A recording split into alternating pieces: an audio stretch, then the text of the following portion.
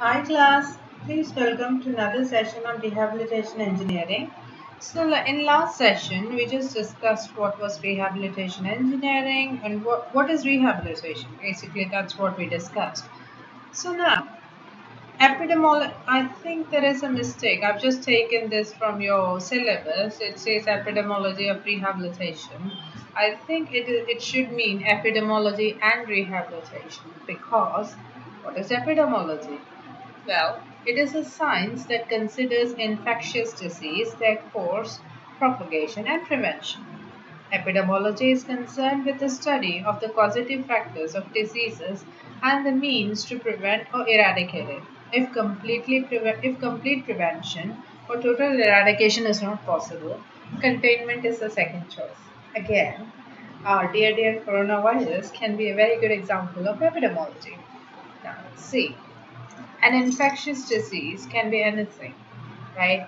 Over the years, ever since the human evolution, we've had a number of diseases that are epidemics, starting from smallpox and plague and measles. Measles was an epidemic at some point, and so on.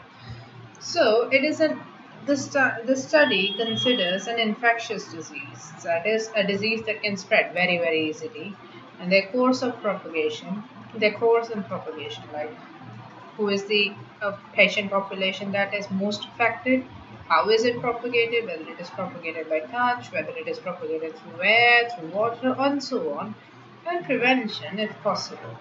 Like how do we prevent? If it can be contained, then if it can be prevented, then we take all sorts of preventive measures. Now, you study the disease in total, like try and analyze, take that particular disease as a project, try and analyze all sorts of risk factors associated with it, and see if you can completely prevent it or eradicate it. Like smallpox was eradicated through the vaccination that was developed by Edward Jenner, right?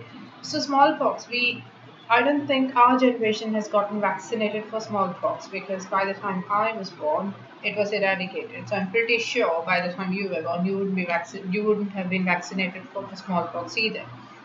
However, diseases such as measles and chickenpox, they have, you can contain them. You can contain the spread through, vaccinations, right? Can vaccinate a person poliomyelitis is probably a bad example. It's not an epidemic at all. But these viral infections, they are kind of an epidemic disease. Plague was contained. India was affected by plague in the mid 90s and probably the time when you guys were born. But yes, so we have found out measures to contain like a particular disease if we could eradicate it or completely prevent it.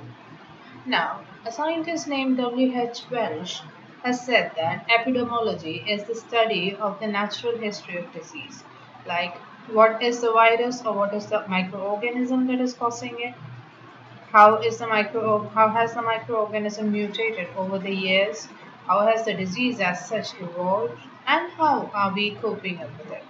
That is epidemiology according to W.H. Welsh. Now, you have another scientist called as Lilienfeld who says the distribution of a disease or a condition in a population and of the factors that influence this distribution is epidemiology. So, basically, you just take one group of species, study how the disease is spreading on that particular species, and then, do statistical analysis about the distribution and the influence of it. So some example like I have given are plague, smallpox, and our novel coronavirus. So in your own time, I would want you to think, and you can take the assistance of the internet and find out what are the other like epidemics that the world has coped up with. After going through this video again, please do this assignment for me. Find out the epidemics that has affected the world so far, other than coronavirus, plague, and smallpox. Thank you very much for watching.